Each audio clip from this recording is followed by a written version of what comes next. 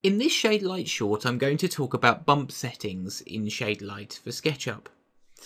When you apply a material in SketchUp, as you may have seen, we apply an automatic bump to a lot of the materials.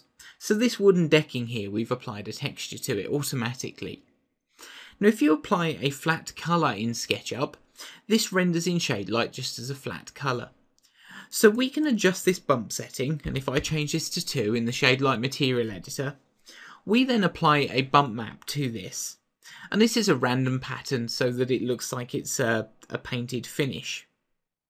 Now we can take this further if I use a texture image, and I've downloaded this texture image from cgtextures.com, and I can apply this texture image, and I'm just going to change the scale, and we can start to see as Shaderlight refines that we are getting a bump effect on this brick pattern.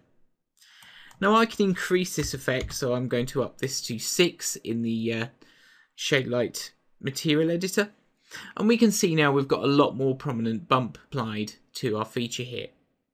Now this is coming from the difference between the dark and the light of this brick texture here. Now the value can be plus or minus depending on the colour map that you have of your texture, and this goes up to 9 in both directions.